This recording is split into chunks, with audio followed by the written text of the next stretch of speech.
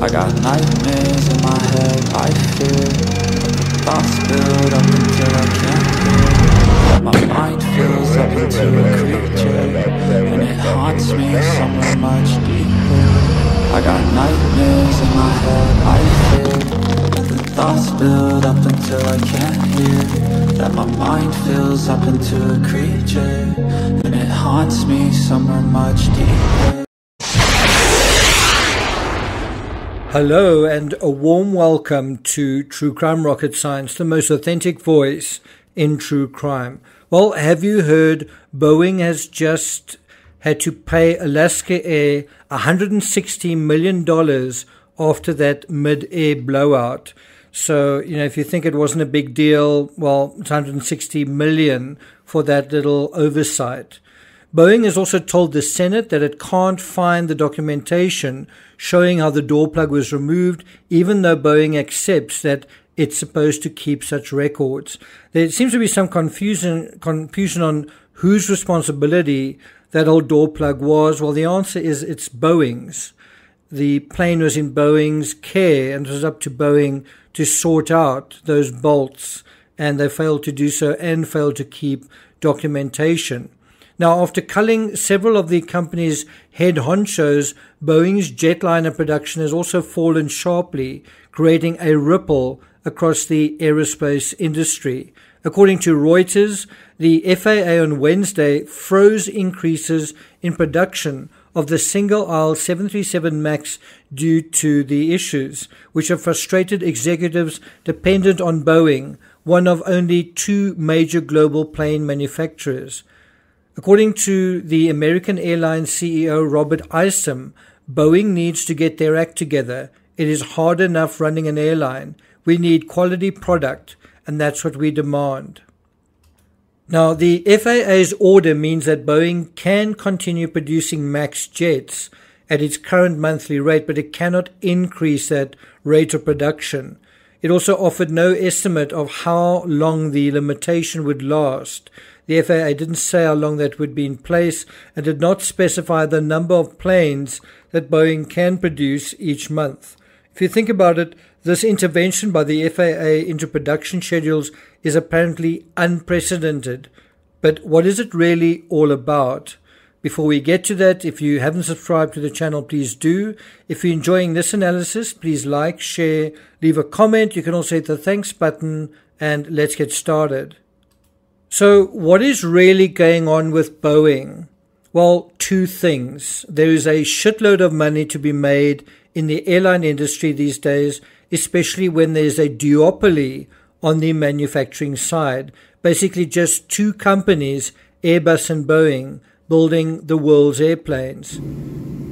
So that's the one side. The other side is that Airbus has gotten its nose and now it's neck and shoulders ahead, and Boeing, a company who has had a legacy as the leader in this industry, it sort of wants to catch up. It wants to close the gap. It wants to, reduce that sort of lost ground and get back ahead, and yet it can't. Even worse, travelers are now starting to filter out Boeing, which in turn is leading to added scrutiny of certain airlines. According to the New York Times, quote, United Airlines now also faces scrutiny for a series of safety incidents, although thankfully many experts say the issues there do not appear to be systemic. The biggest danger of all may be understaffing in air traffic control and overstuffed runways, which lead to far too many near misses. Personally, and this is again from the New York Times, it's an opinion piece, I'm not worried about flying, and other than cracking some ill-advised jokes, I've not changed my behavior. That's why I hadn't bothered to check whether I'd be flying on a Boeing MAX or any type of Boeing plane until after I boarded. Now, how do you feel about that? I'm going to be flying quite a lot in the next month, and so I'm certainly aware, am I flying a MAX or not? Now, going back to the article, the trajectory of Boeing as a corporation is another matter. It's going to take a lot more than a shuffle at the top to fix that company's problems. Well, I certainly agree with that. The article goes on to state that The fact that Boeing managed to cut as many corners as it did is testament to the layers and layers of checks, redundancies, and training that have been built into the aviation industry. Aviation safety is so robust because we made it so. Now, that seems to be a weird way of saying that everything is fine because there are so many layers of safety, and yet there aren't, because you're seeing several problems creeping through, which lead to even parts of the aeroplane falling off. And so we kind of living in a society, and it's quite interesting to take what is happening at Boeing and to sort of spread it out, to use it as an analogy into other areas of that we are used to in terms of our lives right now. Contemporary life, contemporary culture. And so, if you take what's going on, it's really about good, fast, or cheap. Pick two of them. You can only have two. Now, the failure to not only put 4 bolts onto the door plug, but to document the process speaks of a production schedule where staff are essentially or seem to be rushed off their feet. According to the New York Times, there are a lot of areas where things don't seem to be put together right in the first place. And that's quoting Joe Jacobson, an engineer and aviation safety expert who spent more than a decade at Boeing and more than 25 years at the FAA. I also think it's quite interesting. I've been reading some comments with people giving Boeing the benefit of the doubt, with making excuses for Boeing. I think that's quite interesting what that says about you and your attitudes to safety, your attitudes to standards, your attitudes to wanting speed above quality. And so Jacobson has said the theme that he's noticed at Boeing is, in his words, shortcuts everywhere, not doing the job right. And so one can kind of ask at the same time, does it bother you if people are taking shortcuts? If you take your car to a mechanic and they use shortcuts?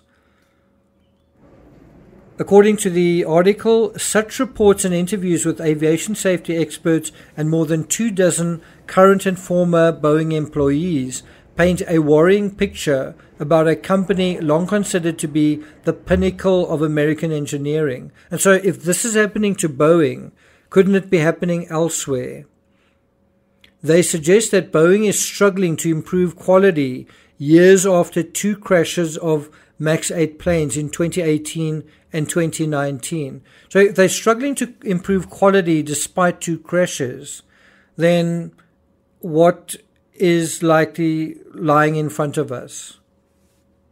I've got concerns that this is happening everywhere in a way. We live in a culture where speed is king and safety increasingly secondary. What if we apply the speed is all culture to movie sets? Well, then you end up with the Rust incident, or the construction industry, or to vehicle manufacturing, or to the media, to medical health and medicines, to food and fitness. And a lot of the problems that are in our society today are precisely because of this: speed and profits over the interests of people. I read a book recently where a filmmaker eventually became so fed up with his life in the Netherlands, he left the rat race to live in the desert of Namibia under a tree. That seems to show when people get what they want, is that really what they want?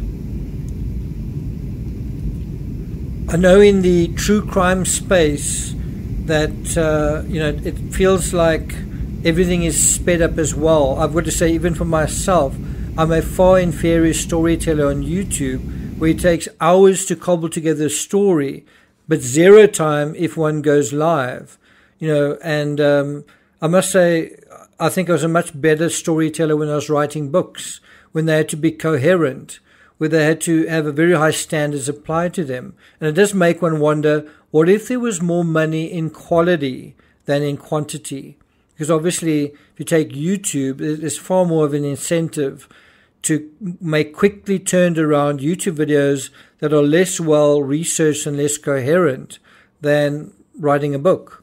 And I can tell you that there's certainly a creator out there who's doing a lot better than I have, despite me writing 100 books. And the message is quite clear. We don't care that you wrote 100 books. We care about getting this information very, very quickly. Do you care about accuracy? It's also interesting how you get two narratives from Boeing, with the top brass giving themselves a clean bill of health, while the employees say quality has deteriorated. It's strange because one would almost expect that narrative to be the opposite, the other way around. The top brass taking responsibility and the drone suggesting everything was fine when it really wasn't. Scott Kirby, the chief executive of United Airlines, told investors this month, referring to Boeing, they need to go slow to go fast. But he also added, I think they're doing that now. And yet there's a lot of rumors and talk going on. A worker currently at Boeing's 787 Dreamliner factory in North Charleston, that's in South Carolina, he described seeing several problems on planes being assembled. And according to the article, that included wires being rerouted or routed incorrectly, raising the risk that they could rub against one another, resulting in damage.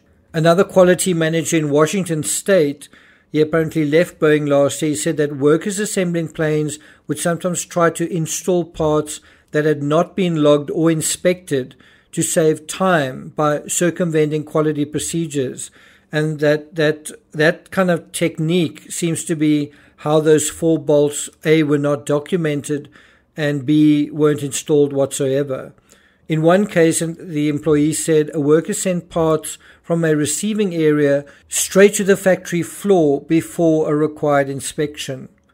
It's also interesting that one of Boeing's longest serving and most vocal quality managers, John Barnett, was a quality manager, is now dead. It definitely feels like a Boeing way of dealing with problems. Shut them down rather than the more delicate process of ironing them out. What do you think? Thank you for listening, and I'll see you guys next time.